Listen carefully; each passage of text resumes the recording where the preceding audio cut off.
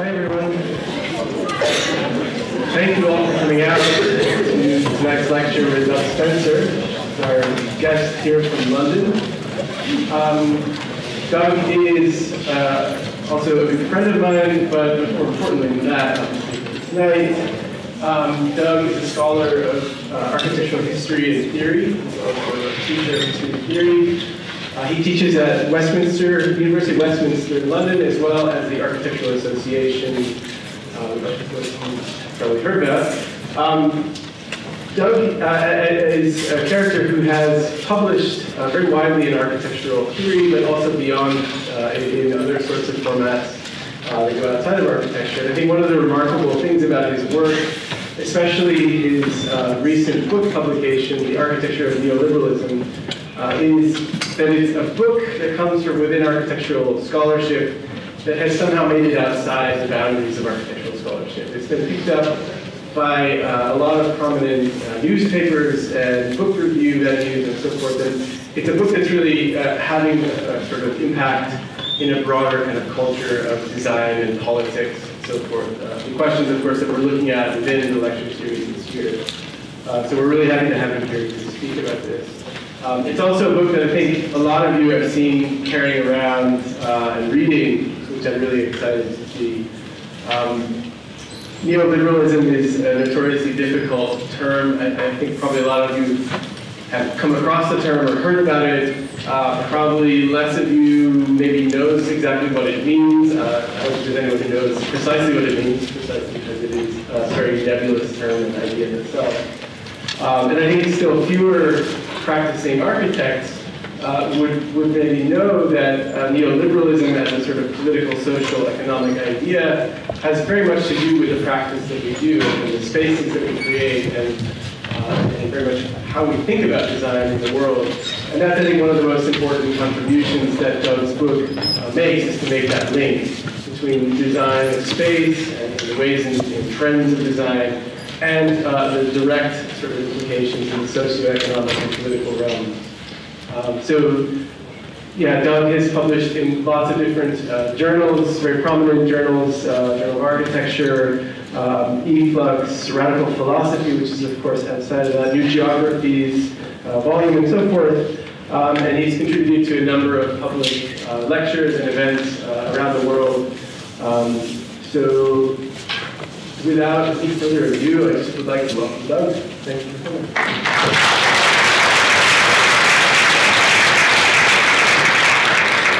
Okay, thanks very much indeed for that introduction, that generous introduction.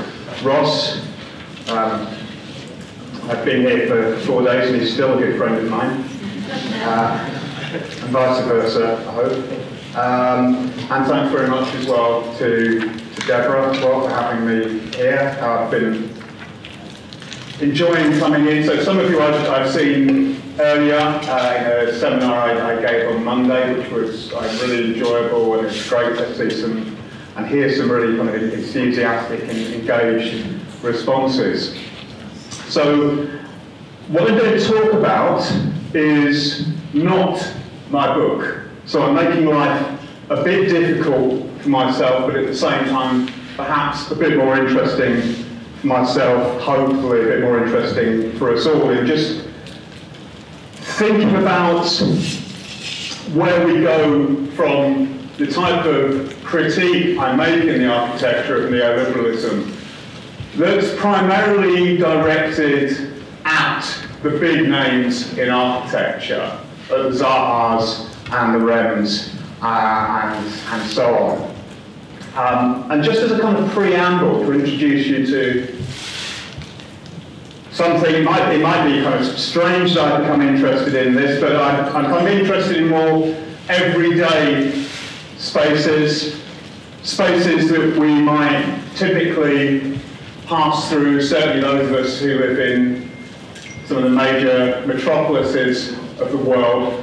These spaces that we pass through without kind of really reflecting on them, that are not designed especially to be gazed at, to be observed, to be noticed in some way, and yet, precisely at the moment when they do change, we have an opportunity to note how they have been before and how they are now, and to reflect on what's at stake in the change we're seeing. So just to give us something tangible at the start, because there'll be some theory before we get to something more tangible again a little later in the lecture.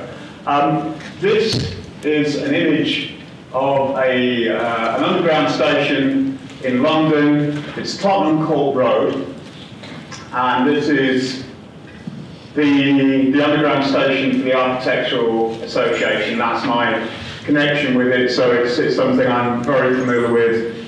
Up until around 18 months ago, the entire station was clad in this mosaic, in this tiling that was done in the late 60s, early 70s by Eduardo Paolozzi and a number of his assistants.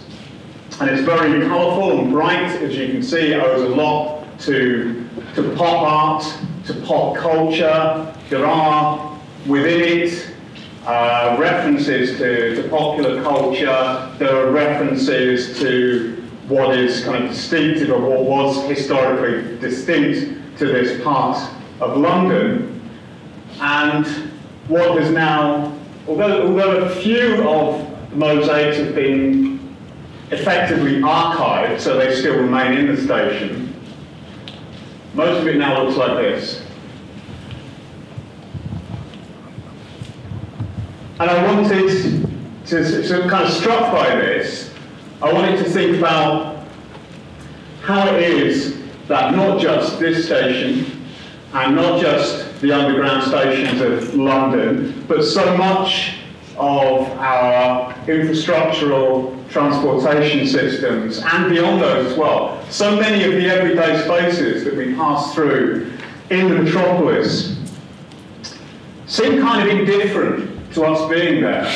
They're not concerned to reach out to us and speak to us about our culture. They're not apparently concerned to reach out and address us as a public. They're not concerned to provide any obvious form of ornament or patterning with which we can identify. And I'm not lamenting this fact, I'm just taking it as an opportunity, almost as a kind of stimulus, to say, okay, well, what has changed then? Why is it acceptable to have a space like this that's so drastically different from the type of ornament, the type of patterning which would greet you in any kind of infrastructural space, in not only in London, but in the Paris metro, or you can think of Grand Central Station in New York. Why the disappearance of the reference? Why the disappearance of ornament? Why the disappearance of pattern?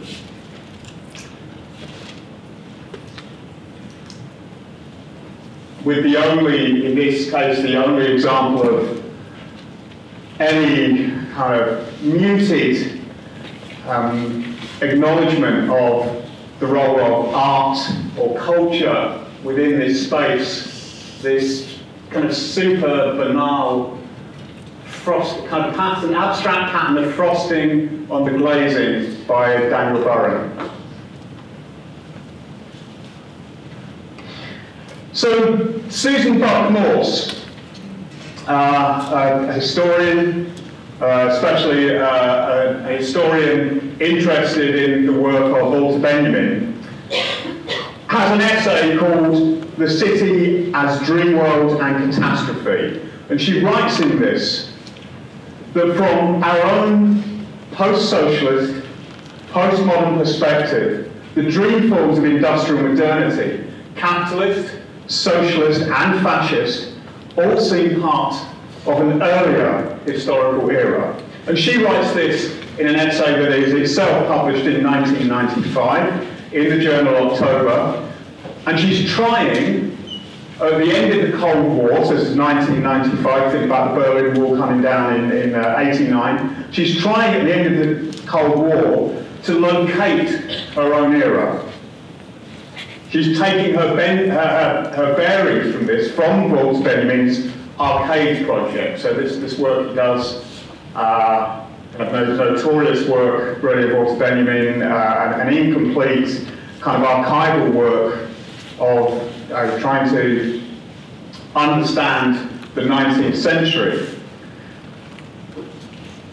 To paraphrase Benjamin, she writes, "For us, at the threshold of the 21st century, the out-of-date ruins of the recent past appear as residues of a dream world." Now, the dream world is, for Benjamin, the manifestation of the historical unconsciousness of the 19th century. So, historical unconsciousness, I think what we can take from that is, it's, as I'm suggesting in the title, it's about dreaming. So, Benjamin takes a Freudian psychoanalytic approach to the 19th century and say, well, not what are individual people dreaming, but what's the dream of that society? What is its unconscious? And the unconscious, Benjamin argues, first appears in the arcades of Paris, in the iron and glass structures providing cover for the display of the commodity and for its enjoyment. And as a new architectural style, its appearance is anonymous. It's taken up then in other forms that are prototypical of the modern capitalist metropolis. And the experience of this dream world, notably, is immersive and all-enveloping. It's an environment that completely surrounds and contains one.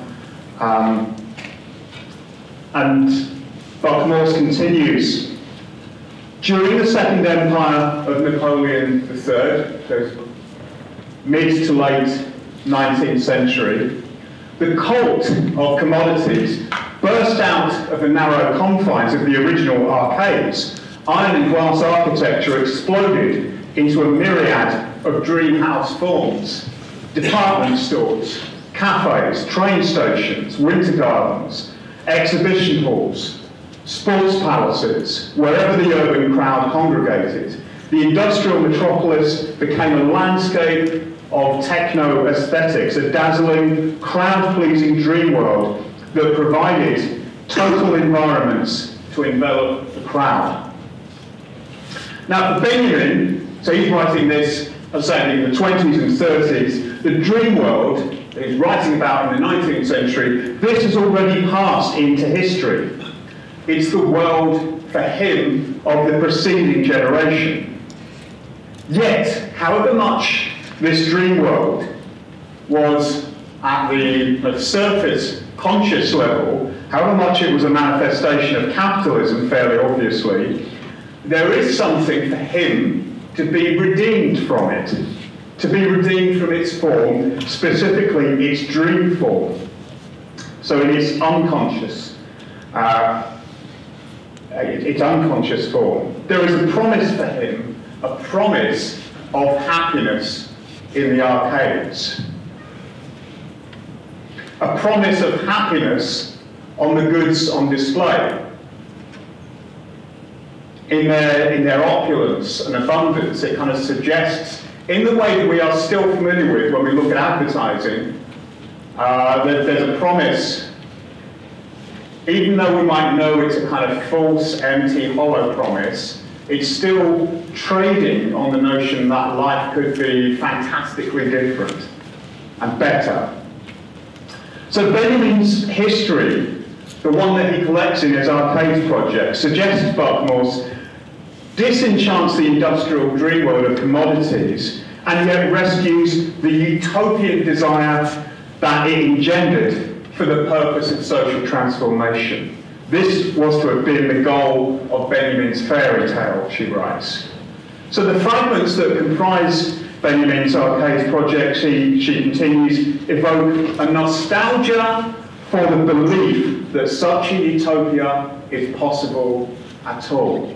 So it's as if she's saying that for Benjamin, he's in the 1930s, for reasons I perhaps don't need to say too much about, but he's German in the 1930s.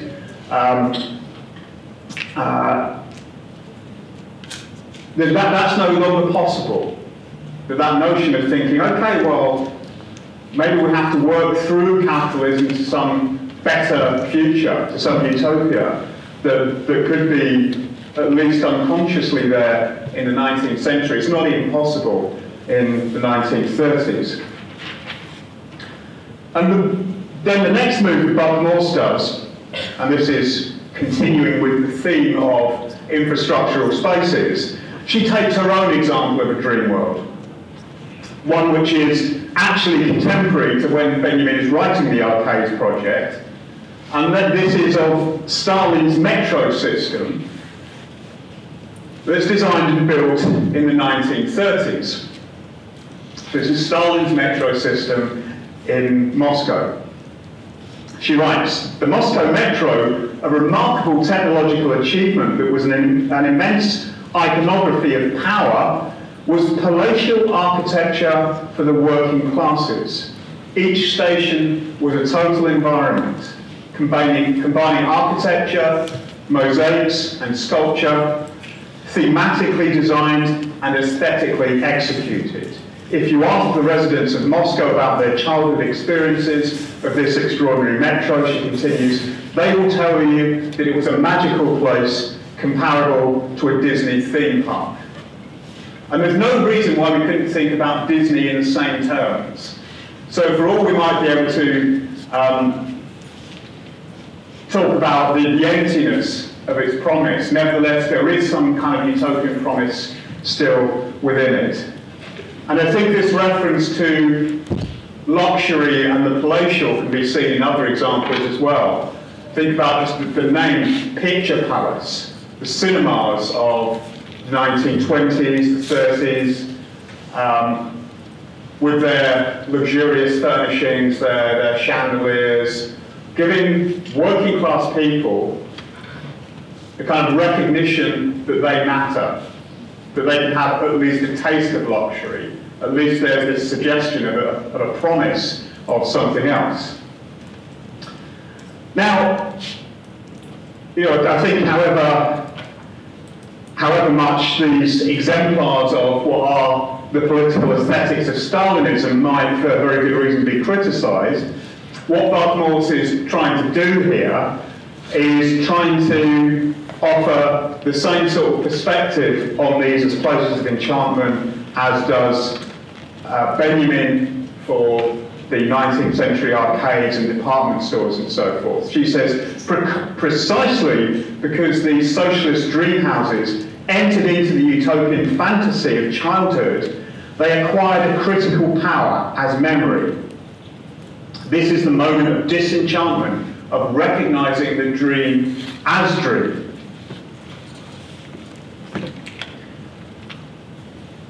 But, she continues, but a political awakening demands more. It requires the rescue of the collective desires to which the socialist dream gave expression, only expression at this stage, before they sink deeper into the unconscious as forgotten. This rescue is the task of the dream's interpretation. So Buck Morse too is drawing on psychoanalytic models to think about society and how society dreams and what it is capable of dreaming of. So she's writing at the end of the Cold War, and she's saying that she now struggles to see how this utopian kernel of the enchanted dream world might be rescued. Just as Benjamin's dream world of iron and glass, as to the Moscow metro, it now appears beyond redemption. The dialectic of enchantment and disenchantment looks to be exhausted, played out in the self-conscious superficiality of the postmodern. Again, remember when she's writing this, mid-90s. She says, style has become eclectic, a melange of neo, post, and retro forms that deny responsibility for present history. They reproduce the dream image, but reject the dream. In this cynical time of the end of history, adults know better than to believe in social utopias of any kind, those of production or consumption. Utopian fantasy is quarantined, contained within the boundaries of theme parks and tourist reserves, like some ecologically threatened but nonetheless dangerous zoo animal. Recalling that Benjamin insisted, we must wake up from the world of our parents, Bucknall asks, but what can be demanded of a new generation if its parents never dream at all? Now, some 20-odd years since Bucknall's essay, that effervescence of styles that we know as the postmodern has now settled into something more sober, some type of new sobriety maybe, or a new sobriety that defines our contemporary techno-aesthetics, our contemporary total environments. And in fact, rather than concerned with the superficial play of the image, architecture appears today to have unmasked itself. Its material substance, omnipresent and plainly revealed in a ubiquitous palette of glass, concrete, steel and ETFE, lends a certain consistency to projects positioned at the leading edge of capitalist development. Air terminals, shopping malls, urban transit systems, convention centres, enterprise zones, the contemporary equivalents to Benjamin's dream house forms. Structure and style seamlessly unified, architecture appears self-evident, transparent, unself-conscious. And if it's difficult to speak of this architecture as a universal language, this is because it seems unconcerned with communication at all. It appears, at least, it appears unburdened of any interest in speaking, unburdened of any obligation to speak, and unburdened of any obligation to speak of spirit, for example, that modernism was engaged with. It's given up on the games as well. It's given up on the games of signification with which the postmodernists were preoccupied. It's rarely spectacular, tending to perform as a continuous backdrop to urban experience rather than drawing overt attention to itself. The common castigation of architecture as spectacle offers, I'm going to argue, limited critical purchase on the relationship between architecture and power as it now stands. However much architectural criticism, and you can all read this and probably do, however much architectural criticism remains absorbed with denouncing iconic architecture and starchitects, the greater part of the contemporary built environment remains largely anonymous and unspectacular. And this sits at odds with a critique of spectacle in architecture that's premised, as it is, on denouncing the degeneration of architecture into mere appearance. So in other words, if architecture no longer seems concerned with appearance, if it's somehow the case that appearance has disappeared, then how relevant, how useful really is it for us to invest all of our critical energies in denouncing architecture as spectacle? Spectacle, it still serves architecture with what it imagines to be amongst its sharpest weapons. It's brandished as a term whose mere mention is sufficient to invoke a well-rehearsed reflex. The castigation of architecture as mere appearance at the service of capital. But rather than enabling us to really think about architecture or appearance, the criticism of spectacle in architecture is more an obstruction to thought, and often, not always there are people who do kind of really sophisticated critiques of spectacle, and then there's everything else that kind of follows on from that often ends up in a kind of moralizing and typically self-satisfied condemnation of the commodification and commercialization of the otherwise, of course, always ethically conscientious and humane discipline that is architecture. Now, there are elements of such a critique of spectacle in architecture already in existence. We could think of Nadir Lahiji and Libero Andreotti's recent book, The Architecture of Phantasmagoria, where they note that spectacle has become this kind of tired mantra of a supposedly critical posture, lazily reiterating the same complaints against architecture as image, but missing the critical thrust of Guy Debord's writing. And we have Jonathan Crary in his essay Spectacle, Attention, Counter-Memory of 2001, writing that even then, 2001, spectacle has become a stock phrase in a wide range of critical and not so critical discourses. Now, beyond the question of the conceptual exhaustion of spectacle, there are, I think, as well, issues of a more fundamental nature concerning its ongoing relevance or otherwise.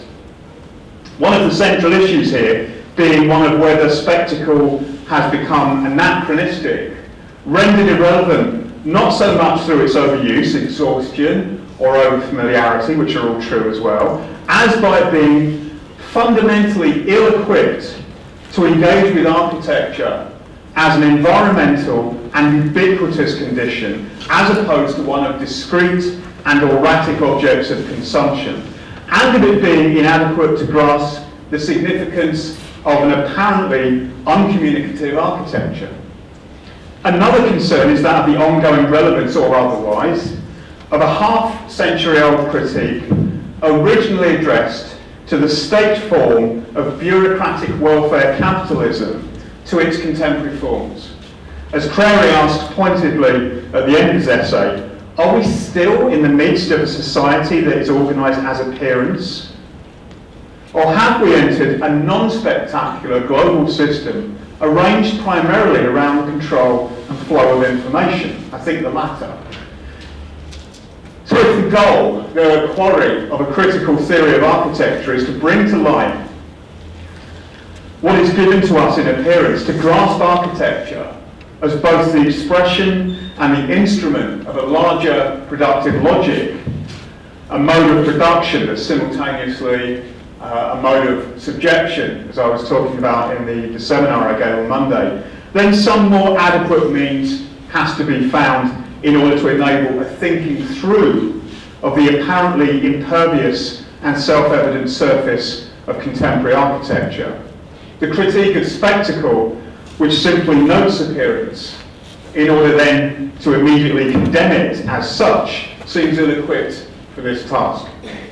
It offers us only the option of averting our eyes and reaching out to our other senses in order to strike a better phenomenological balance somehow. So one of the things that typically goes hand in hand with people who use the critique of spectacle is to say, oh, the problem is with architecture is it's too geared towards vision, so therefore the solution to this is that we have supposedly phenomenological architecture inspired by the likes of Plasma that says, oh, it should be more about feeling than looking, and it should reach out to our other senses. And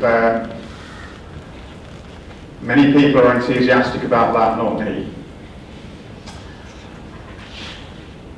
So one starting point for this thinking through, of the experience of architecture, might be to note the blank refusal of a seemingly unmasked architecture to offer up anything for the subject to recognise of itself, of its desires or dreams, its labour or its histories in the phenomenal experience of this architecture. It presents no point of purchase for the psychic, social or symbolic investment of the human subject. It makes no promises. It offers nothing in the way of conventional ornament, or symbol. And I'm not nostalgic about ornament or symbol, I'm simply noting what has disappeared and trying to think through why this is the case and what this might mean. In short, this architecture appears indifferent. It's indifferent to its own appearance, indifferent to the subject of architecture. It appears disinterested as appearing as anything other than what itself evidently is. Underwritten by its material self-evidence, architecture approaches what we might call a tautological condition. If this architecture says anything, it just says, what is, is. The significance of this tendency in architecture, in which nothing is recognizable for the subject or of the subject, nothing remembered or prefigured, nothing promised, might be approached by recalling Adorno's critique of tautology, indifference, and identity thinking. Don't worry if you're not familiar with that. I'm going to give you a demonstration of what it means, hopefully. So, Adorno is a critical theorist, a contemporary of Walter Benjamin. What he says when he talks about this issue of enchantment and disenchantment has something in common with what Benjamin says, but also something significantly different. Usually Adorno is held to be the kind of negative counterpart to the optimistic utopian Benjamin, which is a crude characterization, but it has some relevance here, in that Adorno is much more kind of pessimistic than Benjamin, and he writes this in his aesthetic theory, which is from the 60s. He writes, Stendhal's dictum about the promesse de bonheur, so the promise of the better life, the promise of good times. Stendhal's dictum about the promesse de bonheur says that art thanks existence by accentuating what in existence prefigures utopia.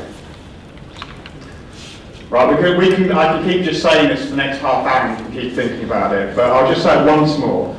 So, art thanks existence by accentuating what in existence prefigures utopia. So, like Benjamin is saying, there is some kind of kernel within existence that points to something better, and this is the job of art, is to present this to us. But, says Adorno, this is a diminishing resource, since existence increasingly mirrors only itself. But I think you'll perhaps understand why I think this quotation is so fantastically relevant to what I'm talking about. That there is no promise of anything else in so many of the spaces, the indifferent spaces I'm talking about here. They only, and they increasingly mirror only themselves. Where architecture assumes this tautological, self-mirroring condition, it assumes an expression of identity thinking, the impossibility, that is, of registering difference to what is presented to thought and experience. So it's difficult to think of things being other than they are if your experience is one of that just says it is what it is. It doesn't say things used to be like that and now they're better, or things used to be like that and that was better, or they might be like this in the future. How do you feel about that? It just says it is what it is. So the phenomenal condition of self-evident immediacy, it finds a kind of discursive support in recent terms in theory. You may or may not be familiar with, certainly they are in places like the Architectural Association and elsewhere. In the US, for example, certain kind of theoretical terms that have been popular of late, so terms towards theories of affect. So we should think of, if not bothering to read, think of Sylvia Laving's Kissing in Architecture. Theories of affect, new materialism, vitalism, object-oriented ontology and the like. So we have Farshid Musavi, for one, who argues that older practices of interpretation are essentially incompatible with contemporary architecture, since this now performs exclusively through affect, so through feeling, essentially, rather than cognition. She writes, though built forms incorporate different material and intellectual contents, these meld together into novel sensory forms which, once created, are what they are. They have no cognitive content in their actuality. So there's something kind of curious here. It's saying that there's nothing to interpret, almost like nothing to see here in architecture, but at the same time using language to tell us this. For Lars Stuybrook, meaning is a horrible word that lets us believe that the mind can trade aesthetics for textual interpretation. In his The Sympathy of Things, Ruskin and the Ecology of Design, he, like Musavi, refuses any cognitive component to aesthetics. Aesthetics, I argue, he writes, is ontology. Things are as they are, aesthetically. Again, that's ontology. It is what it is, things are as they are. And so there are no special privileges conceded to the subject. Humans, says Stuybrook, are nothing but things among other things. Matter, he writes, can think perfectly well for itself.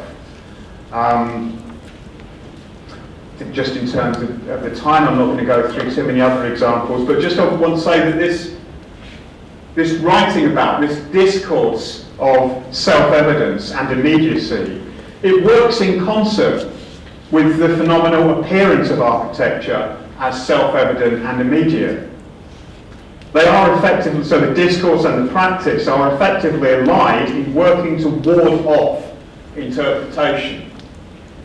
The insistence that things are as they are, the tautology of the self-identical, supposed to render things impervious to conceptual or speculative thought that would presume to think through their immediate appearance.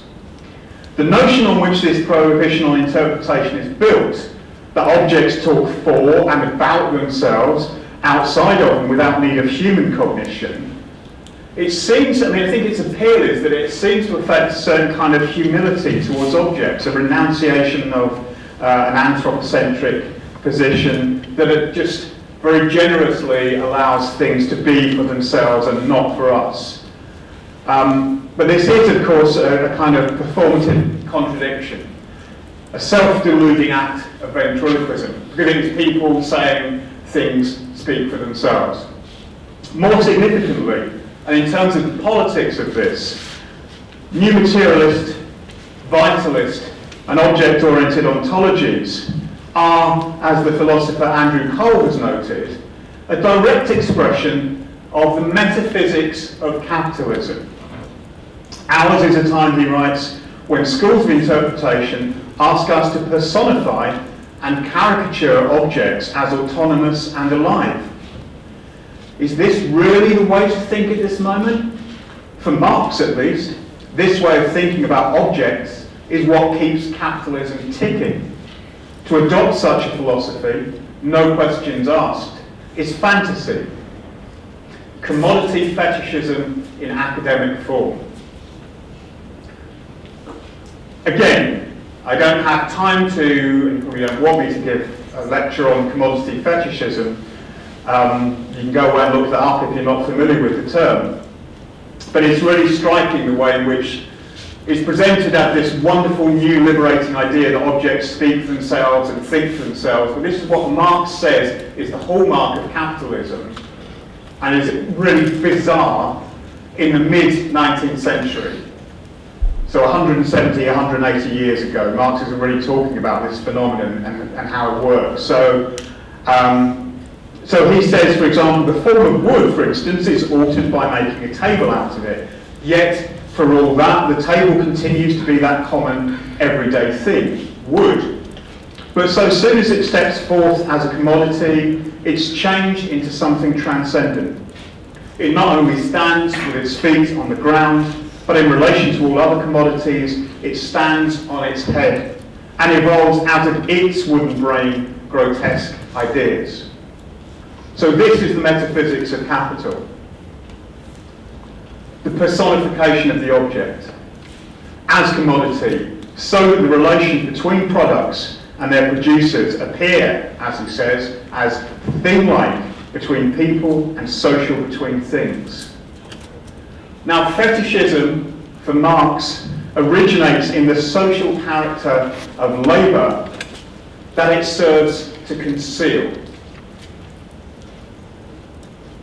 Right? So it's, unlike the critique of spectacle, Marx is saying we can see there's a game of appearance being played, and that's the, so we focus on the immediate appearance of things, and through that we conceal the labour that goes into them, and the relations of labour through which they're produced. And I think this critique of the fetish might also open up a way to think through the indifferent appearance of much contemporary architecture and the discursive and phenomenal factors warding off its interpretation. What we're dealing with here, however, is not so much a fetish of the commodity as a fetishization of matter itself, a fetish of its self-evident immediacy, and the productive logic that it conceals. The mode of production lurking behind the fetish of material immediacy today is that of a data-driven automation, captured by and recruited to the interests of neoliberal capitalism. And what's especially pertinent, though not entirely novel, about contemporary processes of automation is that these are largely disinterested and uninvested in human cognitive capacities.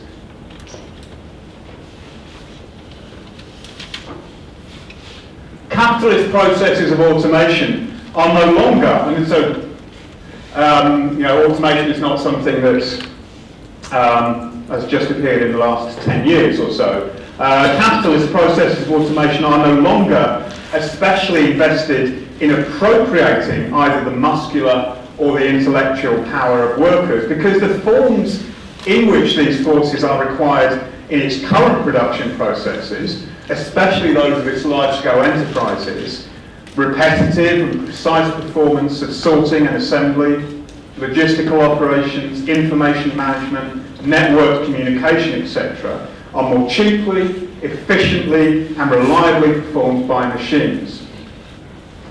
The production, circulation, and instrumentalization of information in particular, and in the type requisite to the functioning of neoliberal systems of accumulation, increasingly excludes the subject from its operation. So what I'm building towards here, this might seem like a kind of very winding theoretical path I'm going down, but I'm trying to track back into this question of why our everyday architecture is uninterested in recognizing us. Computational algorithms, for instance, as employed in the much cited example of high-frequency financial trading, supersede the capacities of the human subject in the tasks of calculating, circulating, and processing the vast quantities of information for which the term big data has come to stand.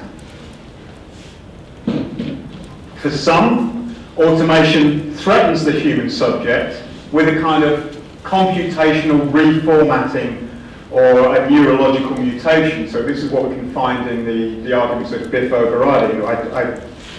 I don't agree with him. Because I think that this perspective misplaces the subject, or kind of misrecognizes the subject as still being at the center of things. So for me, it's not that computation reformats our brains and changes our DNA. It's just not especially interested in us. It's perhaps more terrifying than the notion that we're being somehow mentally manipulated by these phenomena. So rather than being turned into the mirror image of automation as automata, the human subject becomes peripheral to the productive logic of automation. So the issue is that there are now fewer opportunities for the human subject, the individual, in other words, to exercise its reasoning faculties within, let alone against, the planning, organisation and orientation of an increasingly automated totality. So the human subject is outside of, or increasingly outside of, this computational loop. Big data is extracted from the subject is data mined, and what is extracted is information, not knowledge. Or, in another example, that of the capture security service, what is captured is the free labour of the human subject in teaching machines to read. So we've kind of turned into drone-like subjects, working for free to train the image recognition capacities of a computerized vision that displaces our own. Data enthusiast and entrepreneur Chris Anderson wrote this often cited essay for Wired in 2007, where he positively appraises this displacement of human knowledge by computational information, as represented by the operations of Google, tellingly titled "The End of Theory." As Bernard Stiegler elaborates, the automated knowledge celebrated by Anderson here no longer needs to be thought. There are many takes on smartness, machine intelligence and the like. I'll give you one more take on this though. Evgeny Muravtsov, he talks about smartification, and he says that algorithmic regulation offers us a good old technocratic utopia of politics without politics. Disagreement and conflict under this model are seen as unfortunate byproducts of the analog era, to be solved through data collection, and not as inevitable results of economic or ideological conflicts. So again, this is something I was talking about in the seminar on Monday. It's about when we turn to questions of just efficiency and smooth operation of systems, the political, as it might more conventionally be understood, disappears as a realm in which we can act, but it's still there, kind of embedded within the systems themselves. So when we're talking about an automatic society or smartification, it's important to stress that we're not talking about, and I'm not thinking of here, some technological determinism, some rise of the robots. Yeah, every other piece in a newspaper about automation is called Rise of the Robots. So we're not talking about Rise of the Robots, that's missing the point. We're talking about the instrumentalization of technology specifically within and for neoliberal capitalism. So if it needs saying, my problem is not with technology or with robots. I emphasize neoliberalism because the denigration of human knowledge and its critical capacities have always been central to its ideology. I write about this at greater length in the book, but just suffice to say here that human beings were conceived by Friedrich Hayek, chief theorist of neoliberalism, as necessarily ignorant in the face of the complexities of society. Hence, the society and its management should be overseen and directed by some better than human computational process, and that is, for neoliberalism, to be found in the superior computing powers of the economic market.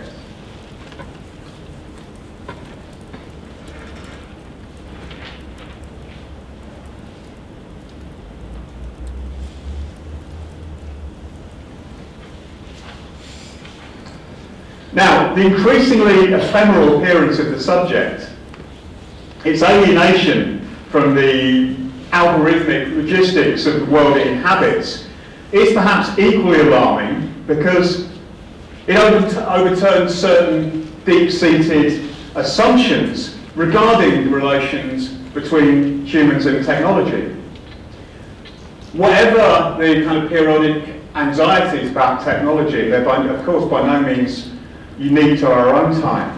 Whatever these periodic anxieties around encroaching forms of technological or technocratic rule, these could at least be balanced and were balanced by more benign, progressive, and even radical conceptions of technology. So while Marx observes that the human being becomes an appendage to the machine in processes of industrialization, he also follows Hegel in conceiving of nature as the inorganic body of man, as species animals, always being worked upon. And so in that vision, human beings, necessarily as human beings, always use technology to work upon, in Hegel's terms, to negate the world they find themselves in order to produce themselves and their social being. Or we could think of Sigmund Freud in Civilization and Its Discontents, writing, man has, as it were, become a kind of prosthetic god. Through the civilizing tools now constituting his auxiliary organs, though these might give some cause for discontent, they also make man, in Freud's words, magnificent. With every tool, man is perfecting his own organs, whether motor or sensory, or is removing the limits to their functioning. Motor power places gigantic forces at his disposal, which, like his muscles, he can employ in any direction. By means of spectacles, he corrects defects in the lens of his own eye. By means of the telescope, he sees into the far distance. And by means of the microscope, he continues, he overcomes the limits of visibility set by the structure of his retina. You find similar statements from Marshall McLuhan as well, who I think quite famously understands the relationship between the human and the technological, also in these kind of prosthetic terms, as forms of extension through which the human subject reaches out into the world, knows the world better, and is able to act upon that world better. So McLuhan writes, any medium, whatever, is an extension, a projection in space or in time of our various senses. And his seminal, Marshall McLuhan's seminal Understanding Media of 1964 is of course subtitled The Extensions of Man. Architecture has likewise also been considered an extension of man. In the 19th century, architecture came to be conceived from, principally from an anthropological perspective.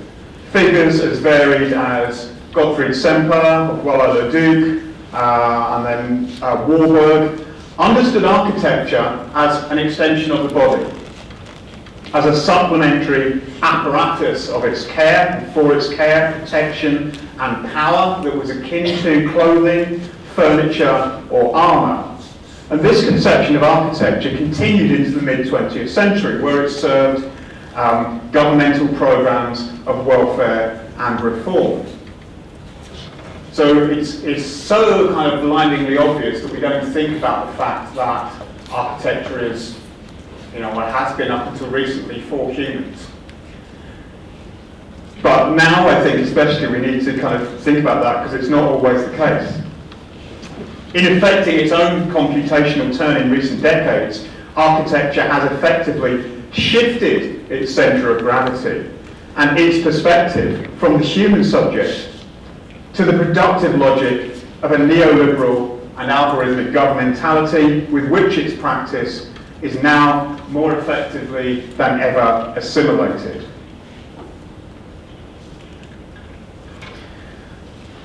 The architecture considered here might best be conceived then as a kind of protective casing, a sealing off of the operations of automation to which the subject has been rendered peripheral. The indifference of architecture, of the outer face it presents to the crowd, is symptomatic of and instrumental to the marginalisation of the subject from which the productive logic and organisation imperatives of neoliberal capitalism are based.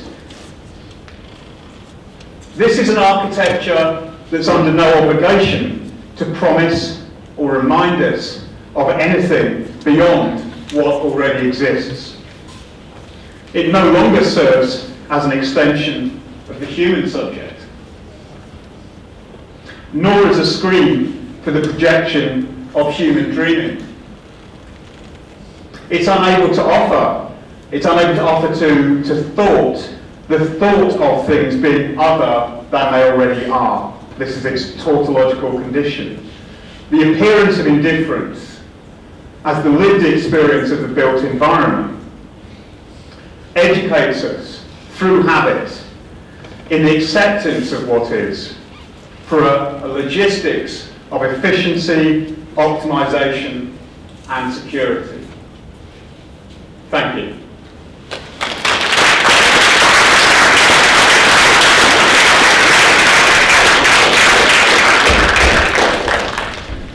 Thank you so much, Doug.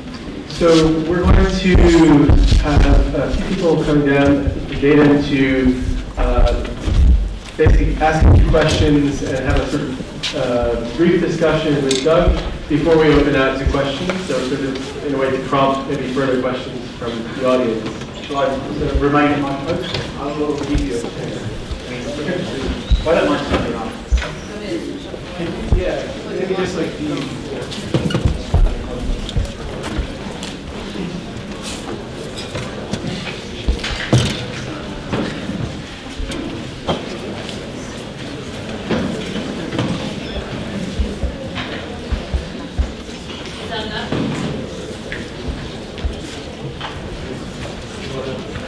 Yeah.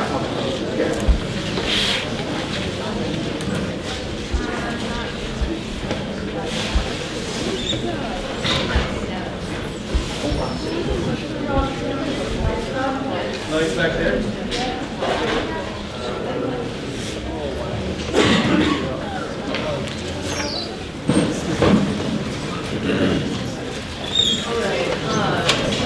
So to start things off, I'm going to ask a question that kind of has to do with your book, your spectrum but also a little bit higher. Is that good? Yeah. All right. So you critique parametricism and these very organic forms, and you kind of talked about the common thing as well. But outside of the critique of the logic behind them, do you think that organic architectural forms can communicate something outside of this bottom up or this growing organism?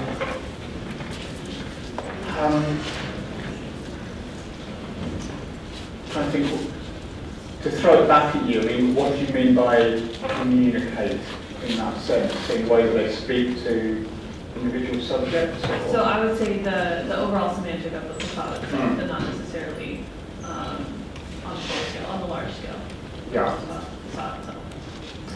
Yeah, I suppose it's important not to conflate a lot of things. I mean, there's a difference between organic architecture and biomorphic and biomimetic and parametric, and they might have certain things in common, but it's important not to run them all together.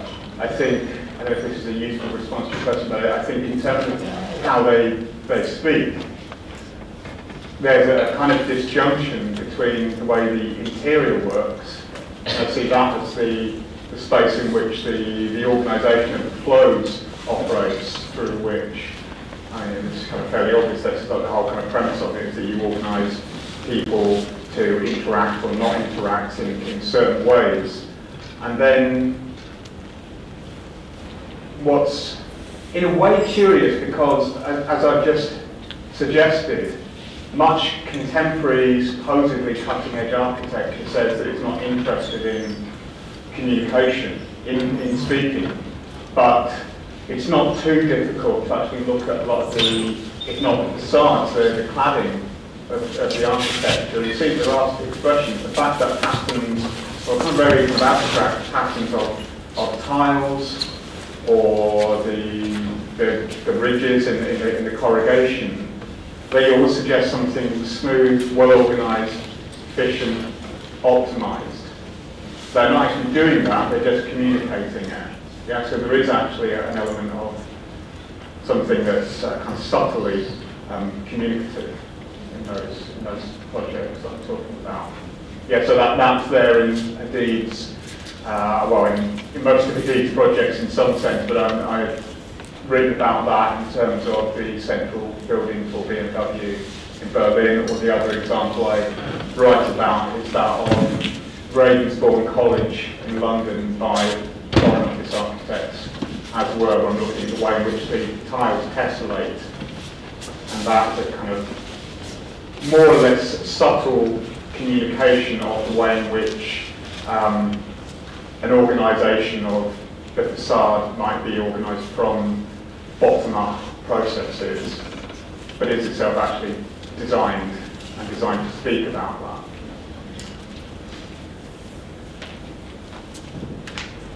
Our next question, because of the lack of ornamentation denotes a blankness of thought, do you think this thought could research, and would ornamentation be a part of it? Do I think that? What could research? The thought back into... Yeah, I think it's, thinking about this, as I said, I think during the lecture, I'm not kind of lamenting the notion of more conventional ornament. It certainly would be, I think, worth architects thinking about, okay, so do we do some sort of space where people are recognised by that space as being with cognitive capacities, rather than just being kind of affectively, emotionally moulded. But I don't think it's as straightforward as saying that if you just have a return to ornament, then all those problems are solved. Because if you have a return to anything now, then you're just looking at kind of, I don't know, second or third generation revival of postmodernism, which I'm certainly not advocating or being in favour of. In a way, I think what I'm saying is that it kind of has to be this way, because this is like the true reflection, or the true expression of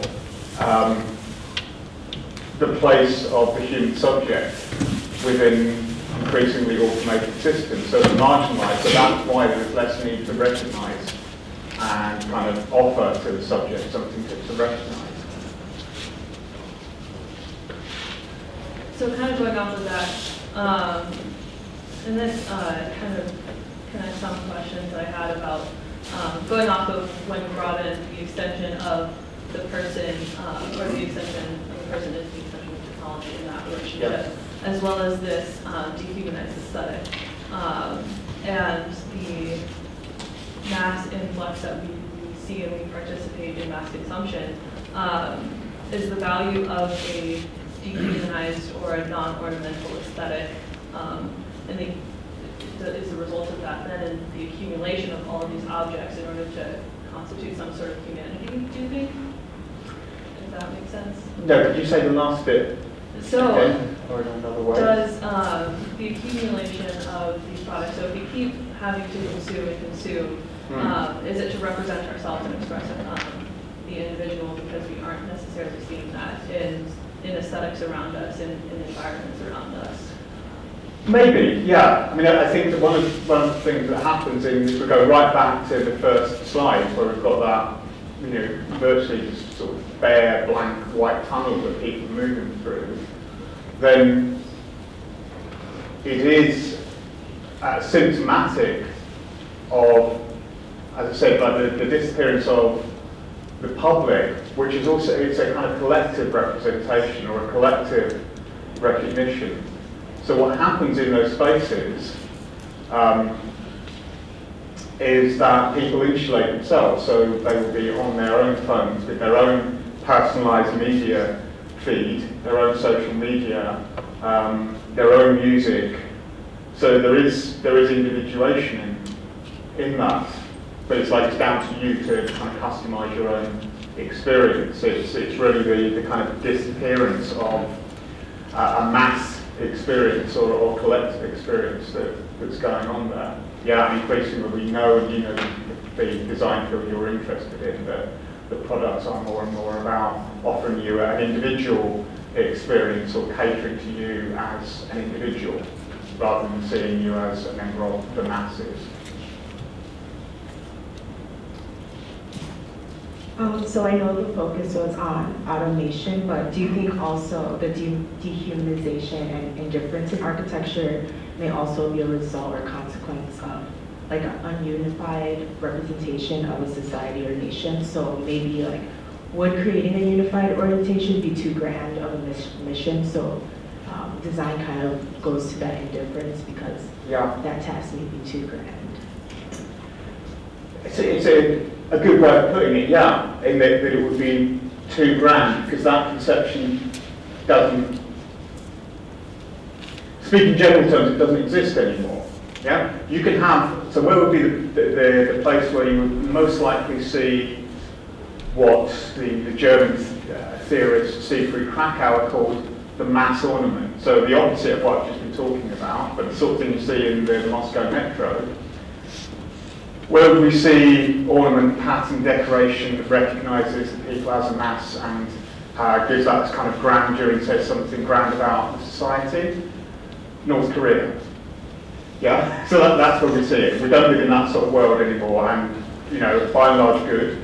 But what we're looking at is the kind of, what this is symptomatic of is the disappearance of the idea that, you know, the state is somehow, to some extent, the representation of a people or a mass, and we're looking in neoliberal terms at the fact that then the job of the state is just to kind of help the market function efficiently. So it's the disappearance of the political, the disappearance of the kind of grand statement, as you say. But again, it can't just be artificially brought back, because that would be entirely out of keeping with the reality of our existence, of our social, political and economic existence. And with that, we'll turn things over to a general Q&A for everyone else here.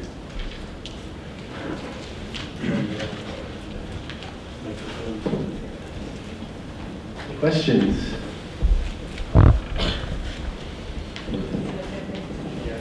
So, hi, I want to ask you about the Marxism and capitalism in your talk. So, I write about communist architecture, and I'm very interested for you to say something about how this applies in a non-capitalist context. So, what I mean is, part of this discussion is about how the market, the state have become, you know, the neoliberal conversation about how the private has become dominating over the public. Yeah. So in the communist context, we have architecture that's very much the tautology that you talked about, in which the thing is the thing. Yes. And so can you talk a little bit about, not Buck Morris's Dreamworld of the Moscow metro, but the functionalist, technocratic, mass production industrialization of the thing in a communist context in which the market does not operate? So the short answer is I can't talk about it nearly as much authority as you. Yeah? But I suppose it's what you're talking about. I understand what you're saying, I think, but this would be analogous to, you know, a non-communist, like a welfare system of social democracy, where, people are living in fairly banal spaces. Their residences are banal, where the factories they work in are kind of banal and utilitarian and functional. That might be kind of more exaggerated, more pronounced in a communist society. But then there's the kind of compensatory moment of when you go to the cinema, in the case of Moscow, when you go on the underground. There are these kind of moments still that suggest, well, we're kind of moving in this direction, or even though you live in a kind of functional, bare, sparse type of environment, when it comes to public space or some other forms of collective space and enjoyment, there's a recognition of you as a member of a collective, and that is aggrandized through the presence of ornament, through luxury. And so I think, just speaking in rather general terms, but it's interesting that one could, think about the Moscow Metro, but also think about America and think about Grand Central Station, or think about Britain or Edinburgh, the Parisian Metro, for example. It's all offering there's an investment in the aesthetics of luxury in those spaces. Yeah, so a distinction between the kind of everyday and the extraordinary. Any other questions?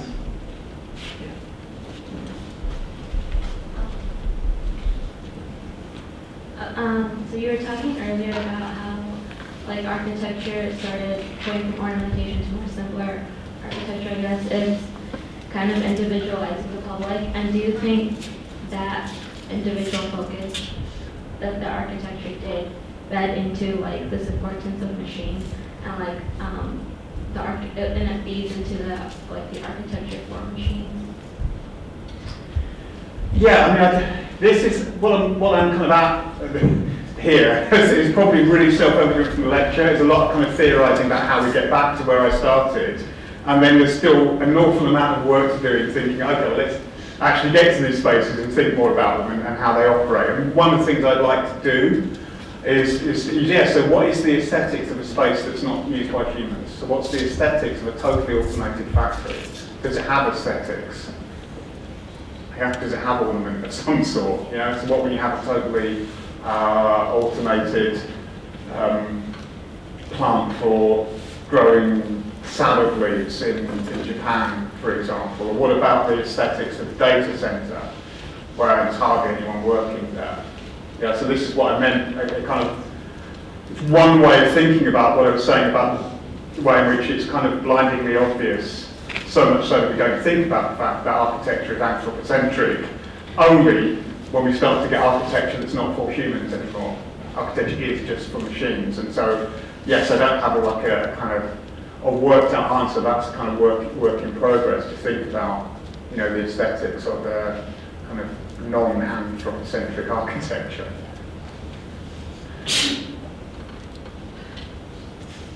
We have time for, I think, maybe one or two more questions. Yeah. Oh, yeah. I can project my voice. Very well. Project away. When we're talking about spaces that there's an indifference to us, it makes me think of how actually Walter Benjamin, in his essay, Art and Age of Mechanical Reproduction, discusses our embodiment of architecture in terms of either indifference or perception, where the aesthetic reflection is in a different state. Yes. So, is it necessarily a damaging thing that these spaces that we move through in indifference kind of invite that indifference? So that when we come out of them, that maybe the contrast is the thing that rehumanizes us and brings us into the world again. Yeah, okay, yeah. I think that to start with the end of that comment, which is great, is I suppose the question would be, do we have experiences outside of that? I'm thinking about spaces which I know you won't be familiar with, but they're especially parts of London, parts of the east of London, which have been redeveloped, spaces like Canary Wharf, financial centres where you can fly into them. The airport will have the same aesthetics, the same materials, the same finishes as the hotel you stay in, as the transport you use to get to the convention centre. In some cases, there isn't an experience outside of that.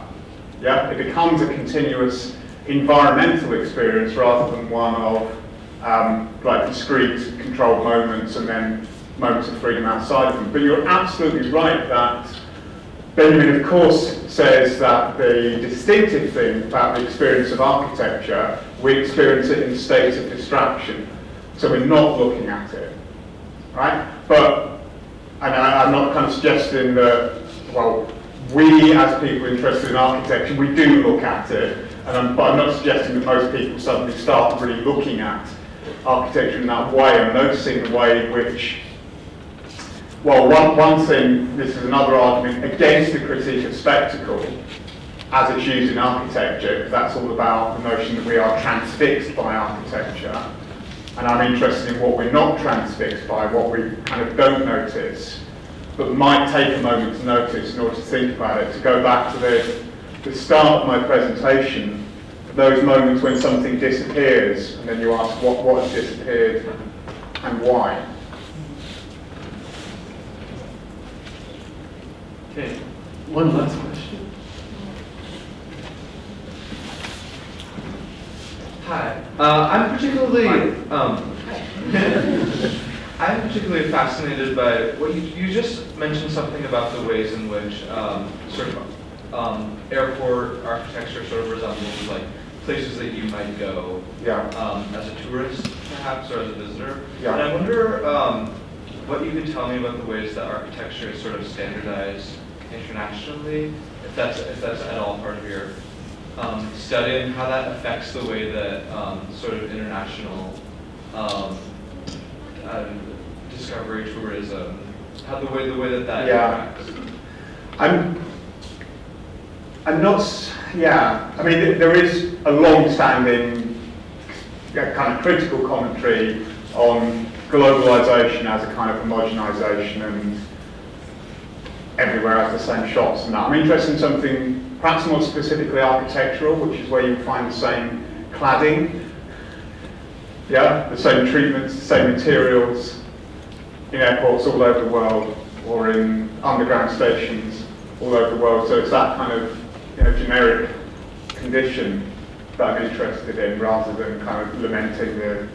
It's not so much really actually about the tourist experience. I'm thinking about, with the example I was talking about, I was thinking about a businessman or woman who, it doesn't really matter where they are, whether they're in Frankfurt or London or New York. They're going to be experiencing a very kind of an environment that's really kind of consistent. There's consistency to it throughout. And again, I'm not kind of lamenting that. I'm just trying to understand what that might tell us. Okay. Well, thank you so much, Doug. This has been really nice.